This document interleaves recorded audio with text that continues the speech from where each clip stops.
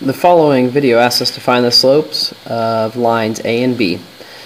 To do this, we need to talk about what slope is. Well, slope is a ratio, and what the ratio is comparing is what we refer to as the rise of the line over the run of the line. Rise meaning how far up and down it goes in a specific distance left to right. Oftentimes you could think of it as how far does it go up and down when it goes 1 unit to the right. That's a good definition of what slope is, what you end up with at the end. To do this, we also refer to slope often as m. That's a variable that's or constant that's associated with slope. And another way to think of it is the change in the y coordinates over the change in the x coordinates. So rise over run or change in y over change in x are both valid ways to view slope. So when we do this, we need to what we'll do is draw a triangle to calculate, well, what is the change? What is the rise of this line? You know, as you go over left to right, how much does it go up? Well, if you look at this line in that short little span, or any of these spans, what do you notice? Well, hopefully you're noticing that there is no change in y. It does not go up and down at all. And so the change in y, or the rise of this line, is 0. And that's because it's a horizontal line.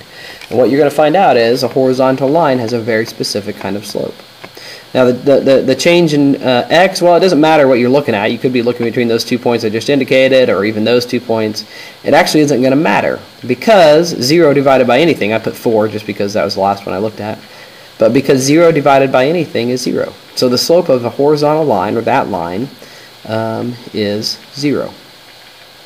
And you'll find out later that a slope of a vertical line is no slope, that doesn't have a slope. I like to think you can walk on a horizontal line, you can't walk on a vertical line. Okay, the other one's the slope of B, so we're going to go find the m of B, which is what I'll write down here in a second. The way we do it is draw in a triangle. This triangle will allow us to find out, well, how much is it going up and down versus how much is it going left and right. So I start with the point furthest left, so the point I'm indicating, and I'm going to draw the triangle down until I get even with my other point, and then I'm going to complete the triangle to the right. So in this problem, this line is going down, and is going down, well, you can count the number of squares. It's going down 6. And since it's going down, we refer to that as a negative, so it's a negative 6.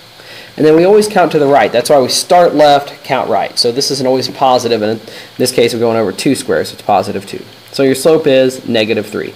So what this is saying is, for every 1 unit to the right, this slope is going down negative, the line is going down negative 3. And if you notice, any slope that goes down into the right is always a negative slope.